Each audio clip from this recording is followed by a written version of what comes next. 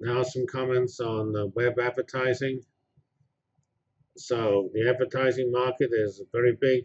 It's growing faster than traditional advertising, and it is still true, especially as we see in the mobile case, that advertising needs to redirect some of its dollars from the traditional mode, especially paper mode, to the internet.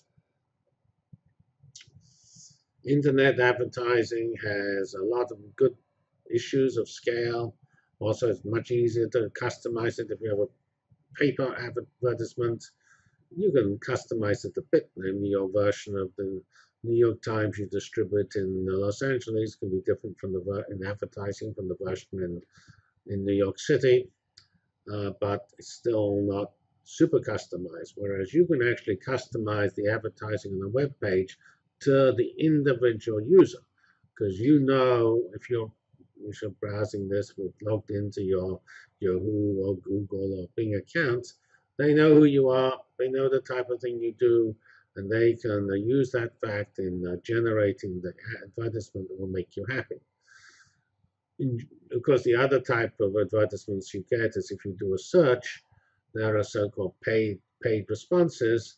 So those paid responses will tend to come back. In the case of Google, it tends to be on the right side of the page, with the main responses on the left.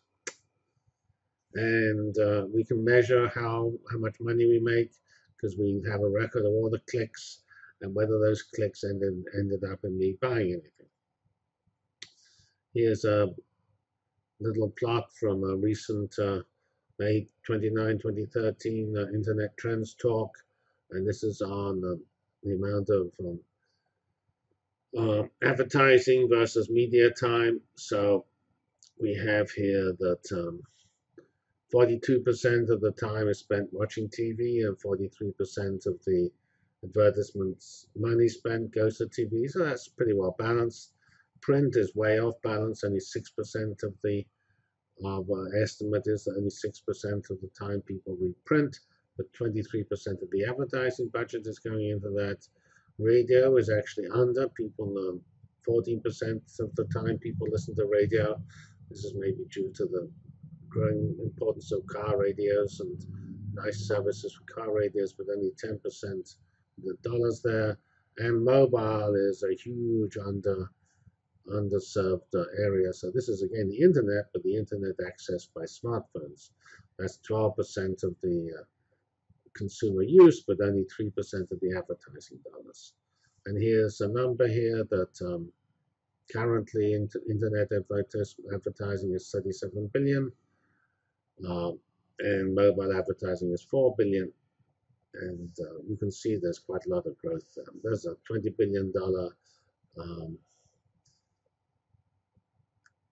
opportunity here for internet advertising, taking these two, trying to grow the advertising to the media use. It's worth noticing, since it's in China, there is more access of material through the smartphone than there is through desktops. And so these numbers here are probably for, this is for the USA, and where still the desktop access is more than the smartphone access. So if we look at typical page, this is a Yahoo page, but you get similar things for Google and Microsoft. You have here your paid responses here, and featured one up the top here, and then here you have your unbiased ones here.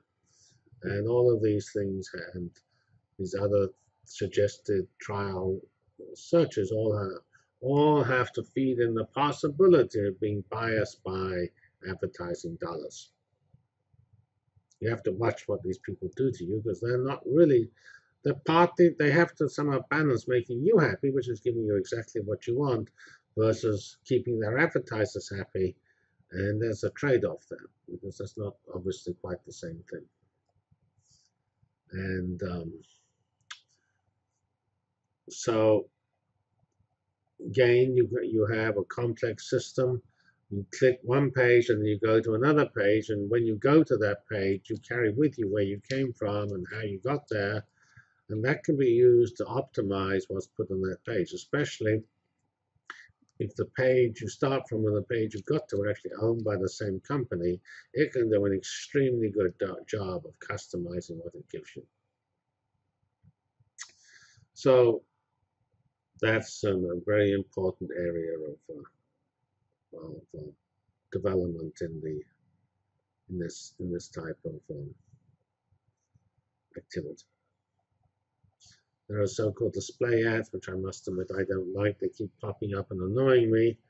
I mean, that's true of, of course, advertisers anyway. In general, I find internet advertising less annoying than TV advertising, because in TV advertising you have to switch off your mind whenever the ad comes up, whereas in internet advertising you just have to redirect your eye. But display ads tend to pop up and use a large area and difficult to switch them off. That's probably why they actually are probably cost more money and are popular with advertisers. So there are various types of ads. There are guaranteed delivery, which guarantees a certain number of activity, or non-guaranteed deliver with which you do not guarantee that your actual display will be shown. It will depend on what the people want, whether that your banner gets shown. So we have various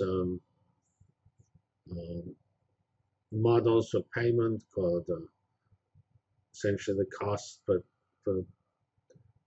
time the ad is generated, the cost per click, namely that you only pay when your ad is clicked by somebody, and the other thing is when you not only click, but when I click on the BMW ad and I buy a BMW,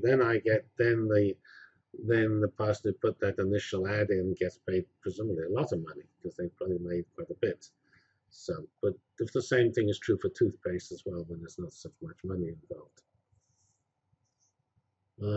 So computational advertising is a pretty interesting area, and there are all sorts of issues, as I've already really discussed. We have some conflicting goals, because this is an example of an optimization problem where we have different goals from the advertiser, the publisher, then that's Yahoo or Google or Bing or eBay or Amazon, the user, and the ad agency, which is the broker.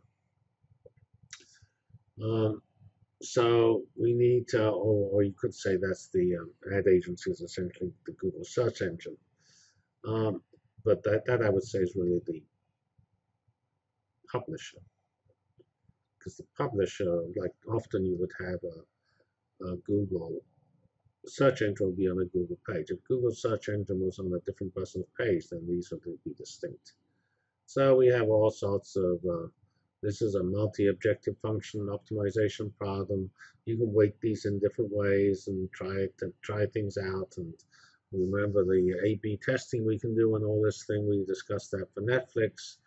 That we can have all sorts of different algorithms and keep trying them out on subsets of the populace and see which ones actually work. Namely, because we have to trade these things off against each other. Often in a giant optimization problem, you just put various coefficients in front of the measure of the happiness or the financial value of these particular components, and then just trade off those size of those components. The long tail, we've already actually mentioned long tail in other contexts, and we noted that one of the interesting features of e-commerce is it actually helps the long tail, because with traditional commerce tends to be hard to sell things that aren't sold very often. But on Amazon, because of the way it works, it can actually bring the long tail to people, because it can suggest things without a lot of cost, and it can run through the long tail as suggested as its suggestions. And due to the ranking method, that ranking method works in the long tail, because the long tail allows you to take the high ranking of a long tail item, and then that high ranking gets inherited by the people, the users, say, who are near that particular person who ranked that item highly. So long tail is an important concept which is actually sort of invigorated by internet. And we did discuss this type of thing when we were doing recommender systems and collaborative filtering, as I mentioned verbally before, is very important algorithm for long tail economics.